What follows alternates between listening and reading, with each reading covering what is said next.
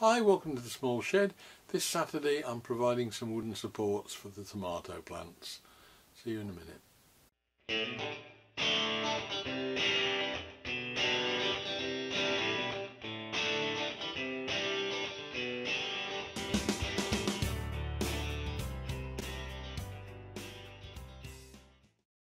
Now, at the end of last year, when we put the garden to bed, I cleared up all the supports that we have for the outdoor tomato plants and noticed they were looking a little bit poorly and that they were likely to need some remedial work, and overwintering hasn't really helped them either. They've gone even more rotted and decrepit, with the joints are all starting to come undone, to the extent that I don't think there's anything much left of them apart from the top rails that are useful. So I'm just going to have a scout round, find some scrap timber up the side of the house that we've got leftovers from the shed build, and a couple of bits of pallet stripped down that seem reasonably nice, straight square bits of timber. And I'm going to make some new supports, refix them to the top rails that, as I say, are the only bit that's left worth having, and we'll give them a coat of paint or preservative, and hopefully that'll see us through for another year. So I'll start off with the feet.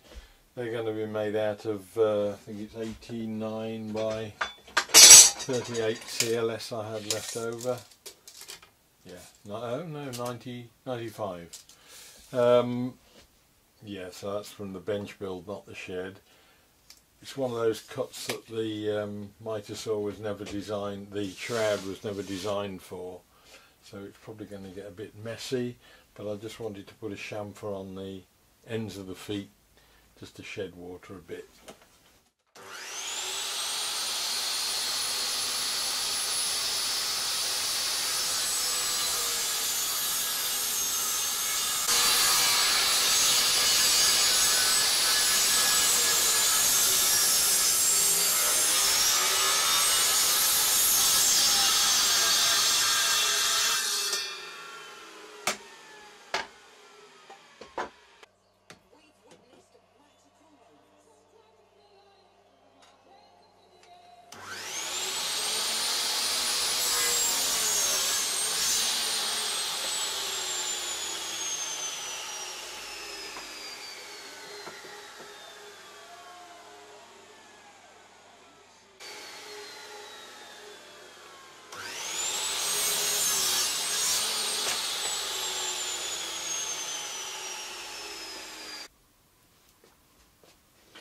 So there we are, we've got two bases per set of supports, two uprights and four diagonal braces. That's basically a bit of old pallet wood, a bit of scrap wood from up the side of the house, so it'll tidy things up a bit. And what will happen is I've just got to mark those out to find the centre. Screw that in that way, and a couple of supports either side, and then that's ready for the existing top rail that I've got that I can use, and then we can give them a coat.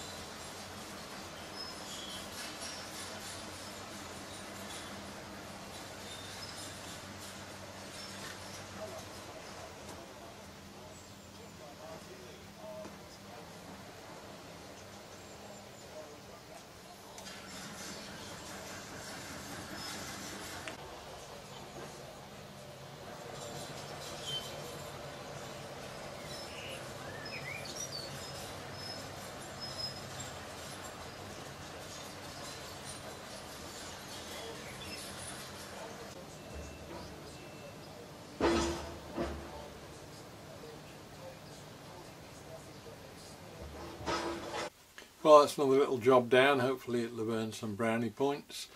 I'll now take that up to the patio and put it around the tomatoes and give them something to tie into. It's there really to stop the wind loading that can very often blow them over when it gets a bad stormy day. So with the weight of all the foliage and the tomatoes on, it tends to push them over. So hopefully that'll sort us out this time. We'll go and make another 2 now, and I'll see you with another project next week. Bye.